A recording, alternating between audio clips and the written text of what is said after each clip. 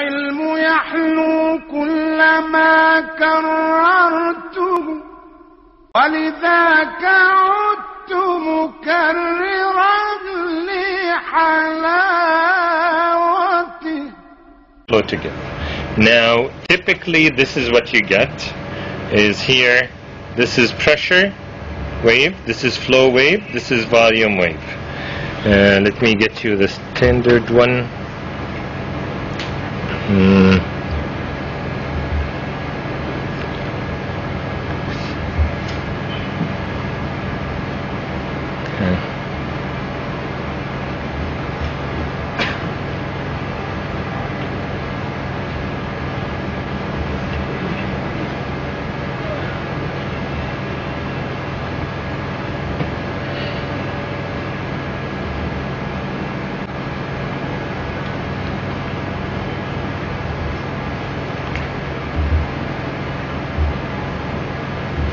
Okay. So this is what you will see, maybe not in these colors, but you will see this in every new ventilator. Every new ventilator will have a little screen, and this is time. Time goes across, and pressure, you'll see a pressure, flow, volume. We call them waveforms, scalars, they have different names. Now, what is this pressure? Oops, sorry. What is this pressure? PEEP. Okay. What is this pressure? PIP. How long is it from here till here? This is the inspiratory time. Okay. Flow. This is flow inside. All this air flowing inside the lungs. When air goes inside the lungs initially, it goes in fast because the lung is empty. So you can see that the flow is accelerating. Okay? Then the flow starts slowing down. It didn't work. Let's try. Then the flow starts slowing down as the lung fills. فبتدي الويف اللي هي accelerating, decelerating. Yeah. In كل ده air going in. Flow means air going inside and going into one direction. Goes in fast initially, and as the lung starts filling, the flow slows down a bit. وبعدين دي كل دي inspiration. دي expiration. Air coming out from the lungs. الأزماتكس بتسلهم ايه في as an indication for the lung disease? FEV1. What's FEV1? First second. So most of the air would come out in the first part of the exhalation. So that's why you see very high flow هنا, and as most of the air empties the lung, the flow slows down again. So it goes in fast as the lung fills up. The air slows, but it's still going in. And when the expiration starts, air comes out very fast and then slows as the lung empties. Okay? And the volume increases as the air going in all the time. Initially increases very fast, then increases a little slower. Then it decreases very fast as the air goes out of the lung. And then it decreases a little slower until it goes back to baseline. So you have pressure for, this is the inspiratory time, from here to here, from here to here, and from here to here, to this point. After that you start the expiration. Because air goes out, it goes down to baseline, so you start the next breath. So how do we normally breathe? Do we normally breathe while we're sitting here? By pressure, by flow, or by volume? You guys are sitting here now. How do you breathe? Pressure, flow, or volume? Anybody breathe by volume? Anybody? Nobody breathes by volume? Okay, how about pressure? Anybody breathe by pressure? Okay. So you breathe by pressure, you don't breathe by volume. No? Anybody else breathe by pressure? Only one person breathes by pressure? How about flow? Anybody breathing by flow? Huh? Okay.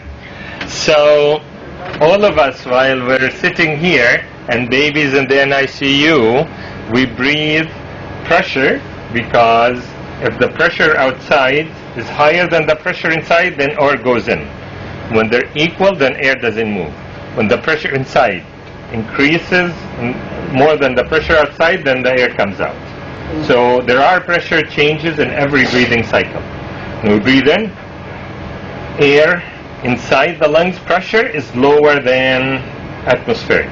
And when we exhale, pressure inside is higher than atmospheric. Okay, so we all breathe by pressure. We also breathe by volume.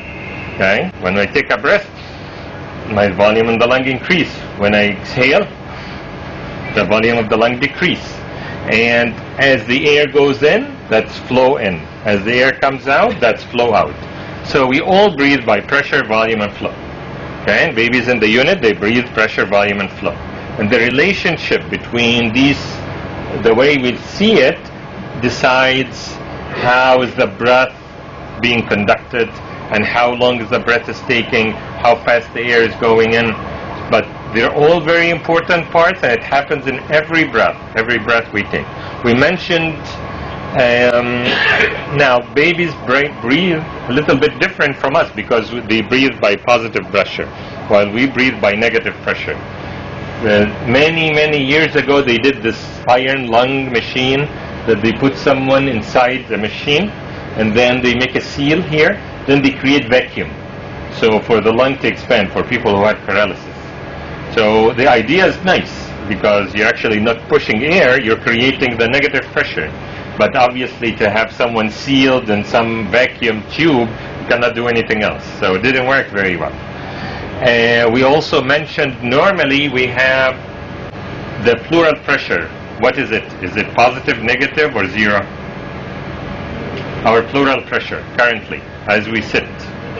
Negative pressure. Why is it negative? Okay. The thoracic cavity is sealed. Okay. Our ribs are curved. So the curved ribs, they want to straighten. Okay, so they have compliance, the chest wall compliance, they want to go out. And lung tissue is elastic, it wants to collapse. So our lungs inside wants to collapse, our chest wall wants to expand. So what happens in between in the pleural space? Comes negative pressure. Okay? And the negative pressure resting, like if I'm standing here not breathing. Okay? No air is going in, no air is going out. After I finished exhaling, this is actually the point, the pressure, the point of the pressure, of the negative pleural pressure that I have at rest is called functional residual capacity, where the tendency of the chest wall to straighten and the tendency of the lung wall collapse equalize. So this is another definition of FRC. Remember the earlier definition is the amount of air left in your lung after a normal expiration. So this is from a lung volume definition. Another definition is physiologic, from the volume of the lung at the point where there's no airflow but there's equilibrium between chest wall compliance, tendency to go out, and lung compliance. Now this reflects on babies a lot because babies don't have the same solid chest wall that we have. So the reaction or the reflection between all this is important. We just mentioned Dr. Hakim said flow. So how much do you set the flow? As we mentioned, new vents don't have flow. They have something else. It's called rise time. Okay. If you see here, when you say PIP 20 and I time 0.4, so do you actually get 20 centimeter of water for 0.4 seconds, or you get something else? Looking at this graph, what do you think? Less. Get less. Because it takes time from when air starts going into the lung until you hit the 20 PIP. This is called rise time, to reach where you want. Now, what does this rise time depend on?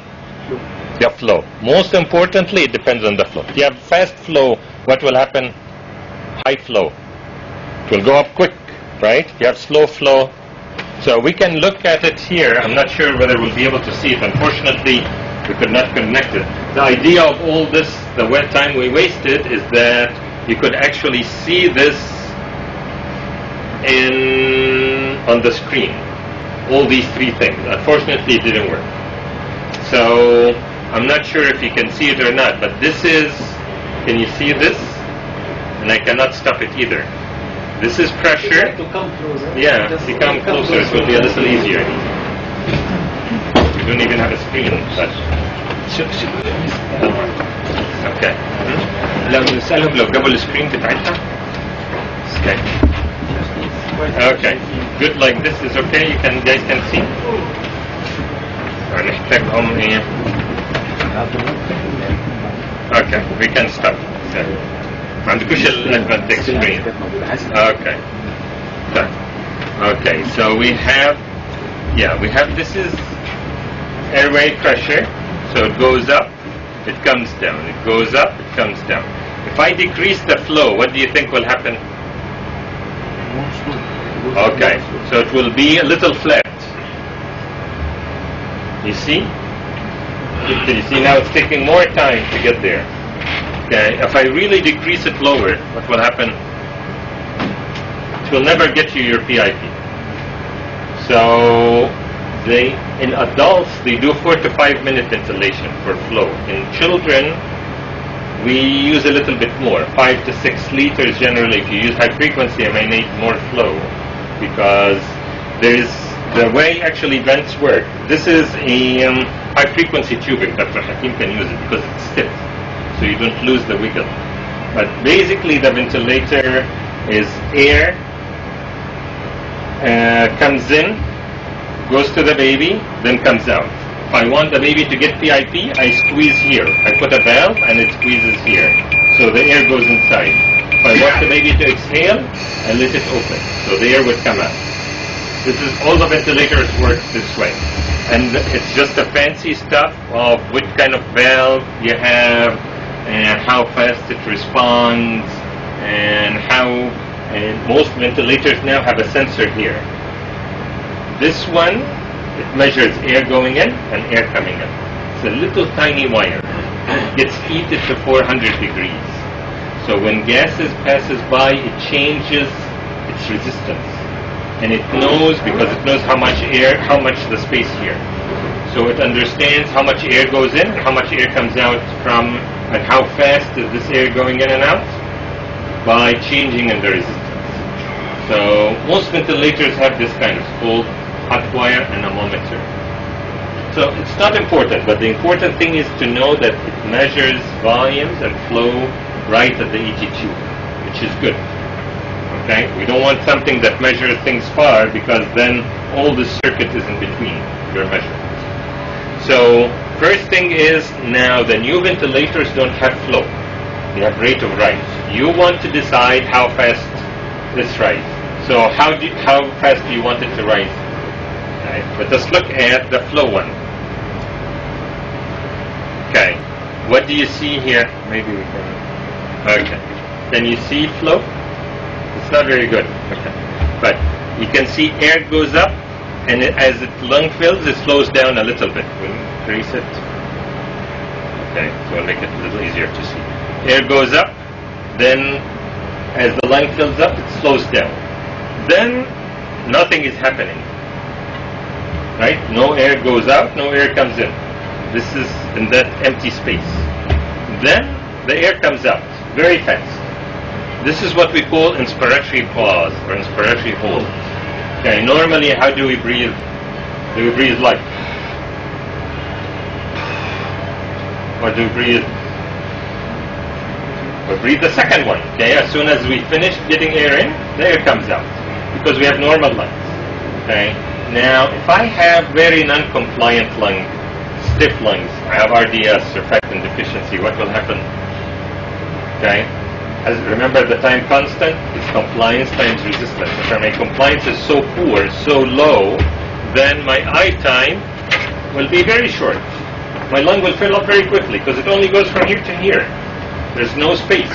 It does not inflate very well. So it goes from here to here. So where the lung will be filled, if I let all the air out, it will come out, and I didn't really get the chance to have gas exchange in my lungs because it was so short.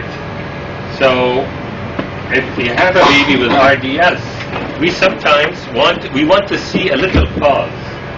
whereby you have time for gas exchange. The lung is inflated and oxygen can have a chance to diffuse between the alveoli and the blood vessels.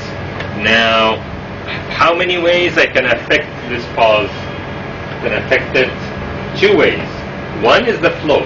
Okay? So if I decrease the flow, it will become very short because it's taking long time for the air to come in. If I increase the flow, it will become very big because the air goes in, fills up the lung, and then fills it up quickly, and then has nothing to do for the rest of your eye time. The second thing I can do is I can increase my eye time. Okay? So if I go here, you see what this looks like? Okay? See the pause? Okay, now if I increase my eye time, what do you think will happen to this pause, to this area where no air goes anywhere?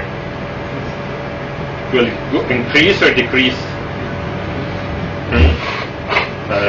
Someone from this side? Okay. It's not easy to imagine.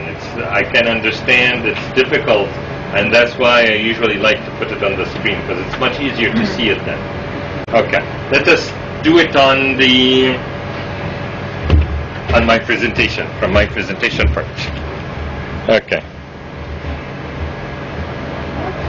We can do a lot of things with this, but the idea is we have three waveforms: pressure, flow, volume, and then we have loops. Okay? So this is the basic one. This is PEEP, PIP for eye time, then PEEP again. This is pressure versus time. Okay? Volume is different from pressure. All newborns are ventilated with pressure limited ventilation. Okay, we used to, in the very beginning, in the early 70s, when they started ventilating babies, they started doing volume ventilation. So now what is the difference between volume ventilation and pressure ventilation? You can see it here. The volume ventilation, adults, I don't know if anybody works in adult unit, or big kids ventilate big children? No? Okay. We normally breathe volume. We breathe volume, pressure, and flow, as we've mentioned. But the idea is we have a tidal volume, 500 ml. Volume goes in, then once we reach that volume of 500 ml, it comes out. There is no stopping. So the volume curve, volume ventilation will look something like this. Volume in, finish the 500 ml, it comes out. Now, if I want this baby to have, the baby is 2 kilos, so I want him to have 5 ml per kilo, that's 10 ml. The baby has very poor lung. The lung can only take 6 ml. Now I put 10 ml, what will happen? Ruptured, right? So all kids, when they scale down an adult ventilator to baby ventilator, they got pneumothorax and died. So they said, okay, we don't want them to die, so what do? We will just put enough to move their chest, give them pressure, okay? And we don't know how much volume they'll get, but they'll get this pressure, move their chest, maybe they don't die. So then started the pressure limited ventilation. Now the new modes, like volume guarantee, they kind of combine pressure with volume. The idea is we don't want to give a lot of volume because volume is dangerous, and the babies change also.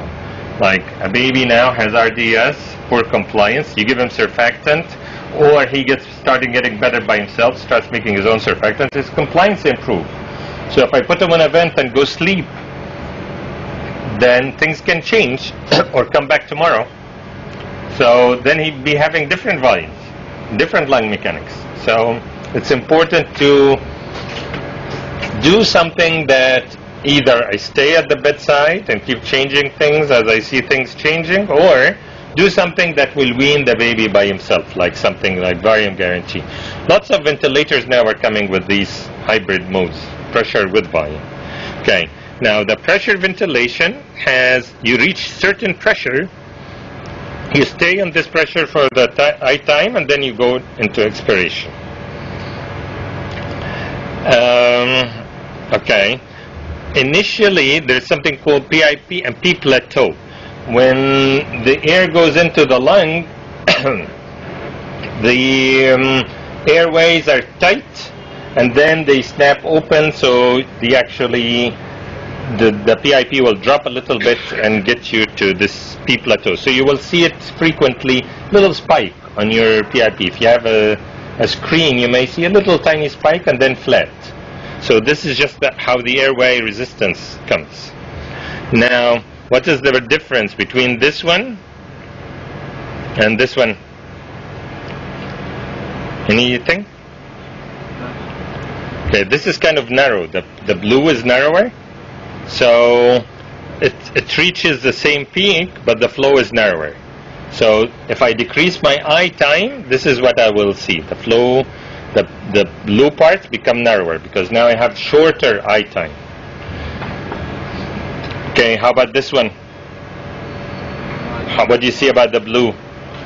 It becomes wider. Okay, so this is longer eye time. Okay, now if you look at the red here, what do you see in the red? This is flow in. So as the flow in goes in, the lung fills up, and then all of a sudden, this is a little too short, so all of a sudden the breath was stopped. The valve opened and let all the air out. Remember we said, air goes into the baby, one tube goes to the baby and one tube comes out of the baby. I block the tube that comes out, then air goes to the baby. I open it, then air comes out from the baby. So all of a sudden, I opened it, so the baby starts going into expiration right away. Okay? Then stays, all this is expiratory time. While here, I have a very long eye time. So air goes in, and then it filled up the lung, but then I didn't open the valve. The valve is still closed, so the air cannot come out from the baby. So then we have all this period of time from here to here where there's no more fresh air going inside, but the lung is kept inflated.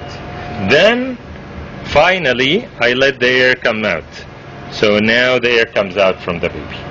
Okay, so this is a very long eye time. What we want to see is something in between, that you have a short inspiratory pause.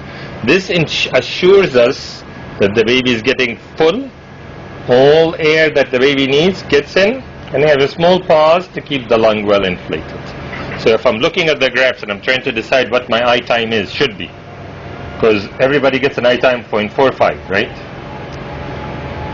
So if you have compliant lungs, 0.45 may be okay. It's probably on the longer side, but it's okay. But if you have a non-compliant lung, then you need much less. Or else you'll have a very long, you'll have something like this.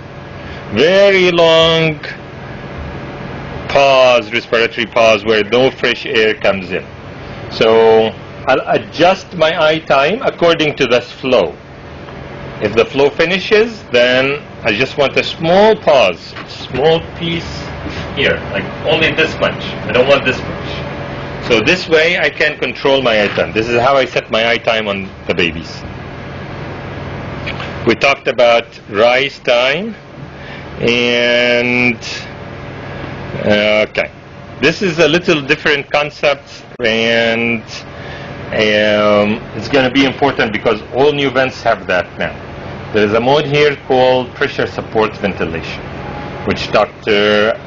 Ali talked about, that the baby controls inspiratory time and let the breath end when he wants. How would the vent know that the baby had enough, that the baby doesn't want anymore, that the baby wants to choose the breath? Do we breathe the same length every breath? Or we sometimes take a big breath like, and sometimes we take, so sometimes we take short breath, sometimes we take long, right?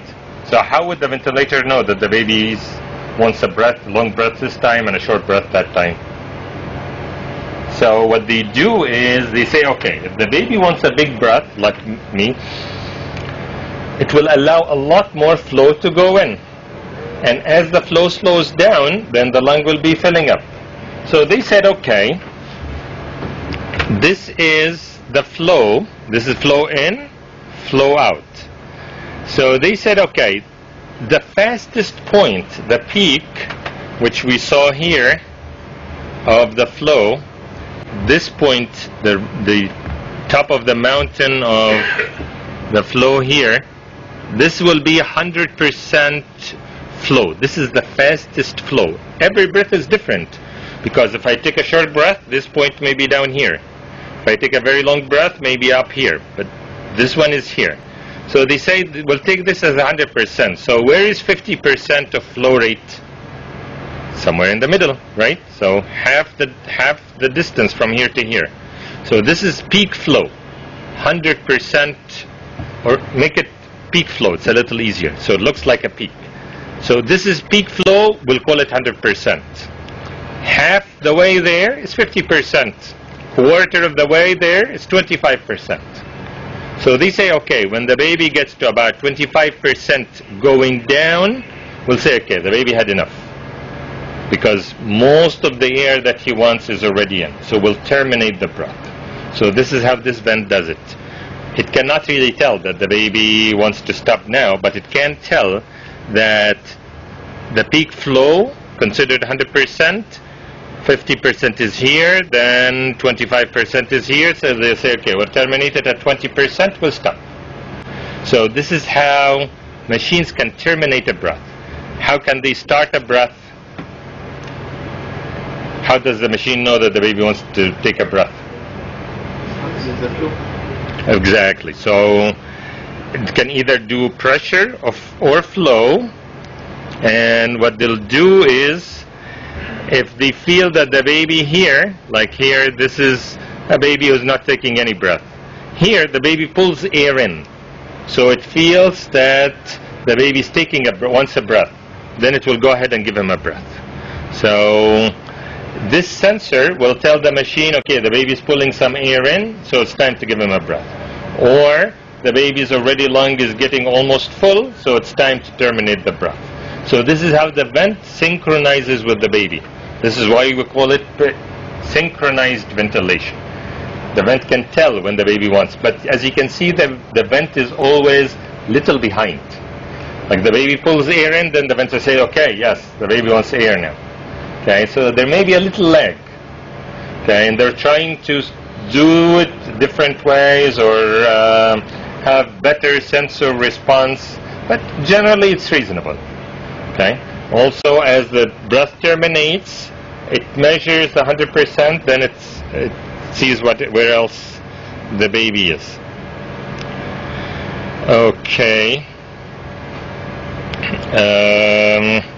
Okay. It's a important flow wave that this is inhalation, as we mentioned, and this is deceleration. If the next breath starts before all the air comes out, then there is some residual air in the lung, and then the next breath builds up on that. So over time, you'll build up on some more air, then you'll end up with a lot more air and air trapping. So it's very important to make sure your IE ratio, and on the ventilator, all ventilators will give you IE ratio, that do we spend more time in inspiration or more time in expiration? Expiration. We usually spend most of our time in expiration. So expiration should be more. So if we get IE ratio 1:1, then we're becoming dangerous. How can this happen in this vent or in the vent in your place? If you put the baby in assist control, or PSV, it means the ventilator will respond to every baby's breath. It will help the baby. Okay, with assist control in particular, it will give him a fixed I time. So what happens if the baby becomes tachypnic? Then your I time is fixed. So for example, for simplicity, let's say we give him I time of 0.5, okay, and rate of 60. So how much time is he spending in inspiration and how much is in expiration? Okay, so 60 breath per minute times 0.5 seconds inspiration, that's 30. So 30 seconds in inspiration, and how much is in expiration? So 30 seconds, the remaining 30 seconds. So this is IE of 1:1. Now the baby becomes, someone sticks him because they need to take blood, the baby becomes tachypnic. So now he's breathing 90. So now what's your IE ratio? Your I time is still 0.5. So 90 times 0.5 is 45 seconds. So how much is expiration? 15, because we have 60 seconds in the whole minutes. You're taking 90 breaths per minute at 0.5 seconds each. That's 45 seconds. You only have 15 seconds for expiration. So now you have an inspiratory time, inspiratory to expiratory ratio of 3 to 1. So we said actually expiration should be higher, should be 1 to 2 or 1 to 3. So reverse IE ratio will cause air trapping because the air will not have a chance to come out of the baby's lungs. So IE ratios are very important. Part 2. Okay, we mentioned this. Okay. This is just more. Some ventilator call it flow termination. Some they call it termination sensitivity. I don't know. Anybody? What kind of ventilators you have? I saw here Infant Star and Draeger. Okay. Anybody has any other vents?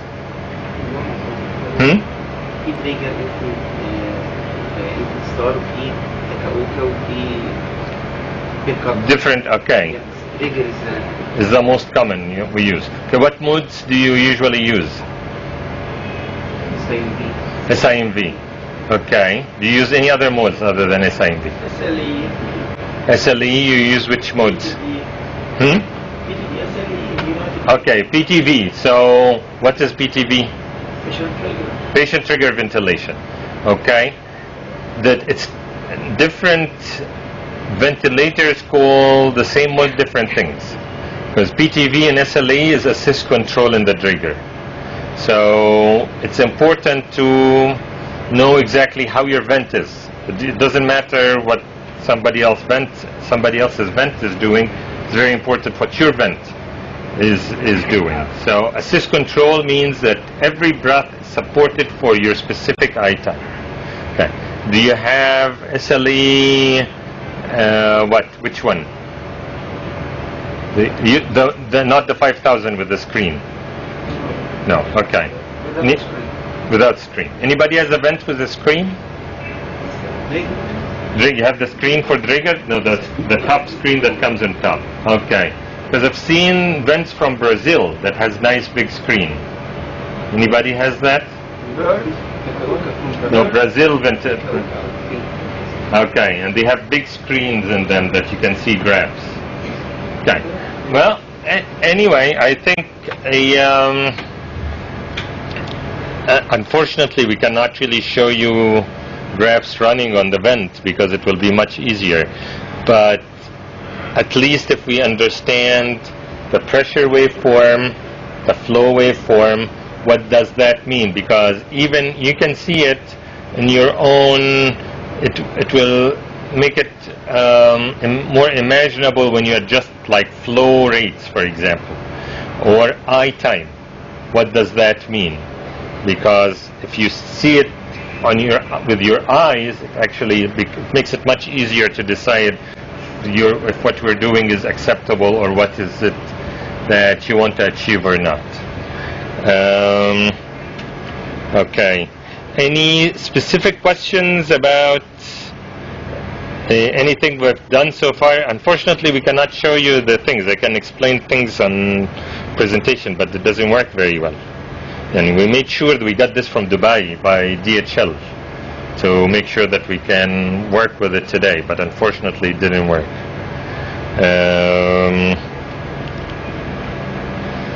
Okay.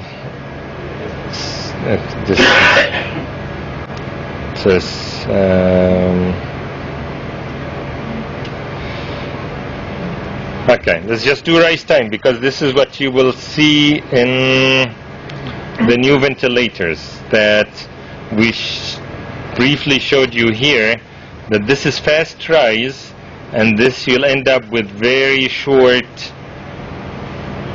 flow and a very big pause. If you make the flow very high on this vent as it is now, the pressure, this is pressure wave and this is flow. This is flow in, this is flow out. So if you make it fast flow, the pressure will go up quickly, and you'll have this little snap that this is peak and this is P plateau, and then you'll have very wide pause because of the fast rise that the lung fills up quickly. If you make it slow flow, it will take long time to get to your PIP, and you may not achieve it if it's very slow. So, and then you'll have short pause or no pause at all. So usually we like the moderate stuff, the one you don't get snaps, you don't get very big difference between your PIP and your P plateau, and you get small inspiratory pause or small inspiratory hold. In the PSV mode, there's no inspiratory hold because, as we've mentioned, it terminates the breath once you reach 15% or 20%. So it will be something like this. This is flow in, flow out. Before the flow reaches to zero, the valve will open and will allow the air to come out. So there's no inspiratory pause, which is normal for most people who are breathing normally. So PSV is good for a baby who is close to extubation, who has good lungs, good compliance, doing okay. Assist control, SIMV are better modes for sick kids. SIMV is probably the safest mode if you don't want to worry. It's not the best mode, but it's probably the safest mode if you don't want to worry about auto-triggering. Because if water collects in the tubing, the water can move. Anybody has a problem with humidity and water collecting in your vent tubes? Yes? No? So sometimes water would collect and it would move up and down, and that would, if the trigger, if it's sensitive ventilator, as it moves out, the ventilator will think the baby's taking a breath. So it will give the baby a breath. So it can cause lots of breath to stack on top of each other. Okay.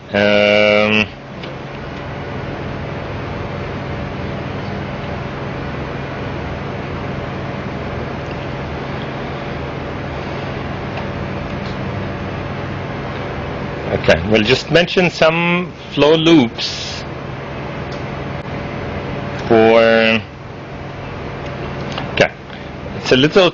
The flow loops are either pressure volume or flow volume, and it expresses the relationship between the pressure and the volume, as we've mentioned. So this is inspiration, it goes up, the volume goes up as the pressure goes up, and then the expiration comes down in a different direction.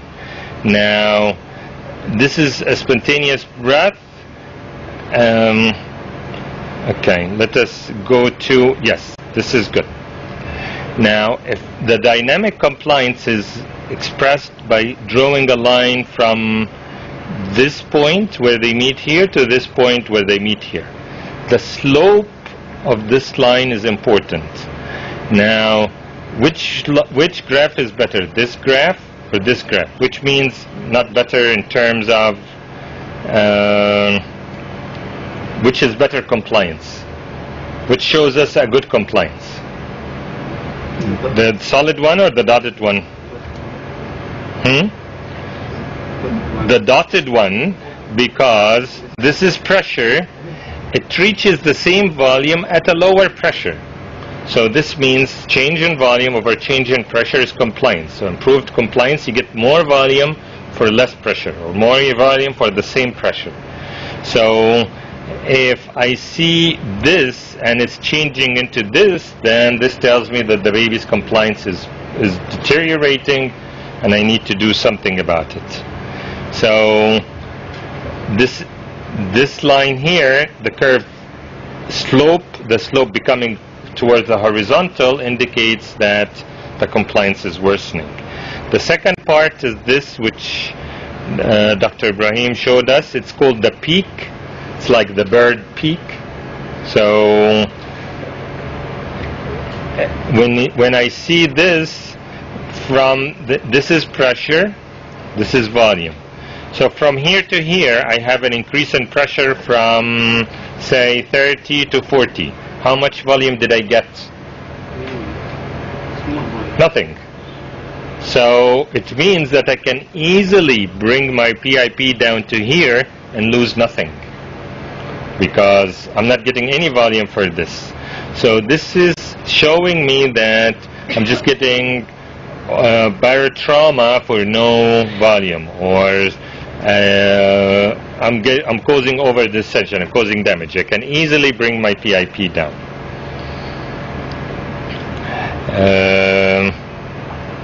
Okay. Now, flow volume, you need to know which direction it's going, because sometimes it goes this direction, sometimes it goes the other direction. Like here, this is expiration, initially fast, then inspiration is more rounded than the expiration. Usually the expiration, if you have resistance to expiration, you have secretions, or you have bronchospasm, this will not be as steep. This will actually change and become, this is the obstructive pattern. With the bronchodilator, this is usually after the, for asthmatics we use one before and after. So this is FEV1, that this is flow fast initially, then it slows down and it reaches 0 before the inspiration. When it's not as steep as this, it means there's more resistance and it takes longer time for all the air to come out. So sometimes the flow volume is the other way around. It will show you expiration on top and inspiration at the bottom. So you just need to make sure which one you're looking at. But generally it would look like the expiration looks different from inspiration, because the expiration will have a big peak and then it slows down. You need this equals secretion? No, this equals obstruction. When, I'm sorry, say that again. In units, this. No. This, if you see this sloping more, this equals obstruction. Usually secretion. Secretion, you also see it during inspiration as jagged, because the secretion will make bubbling or not a smooth line. So the top one will not be straight, the top one will be a little erratic, and the lower one will be more sloping, because this is increased resistance during expiration. Okay. Usually after we explain lots about flow and volume and loops, then the most important thing is to actually take care of the patients, because we can look at vents, look at graphs, but it's finally the patients who, if he's getting better, he decides that what we've done was good, or what we have not, or what we have done was bad, because it doesn't make my thinking on the vent can be something, and unless that the patient responds to the way I am hoping to, or according to the plan, then all what we're doing is not applying. So the most important thing is to make sure that what we do works well with our patients. Okay, sorry, thank you for attending. I'm sorry it didn't work out the way we wanted.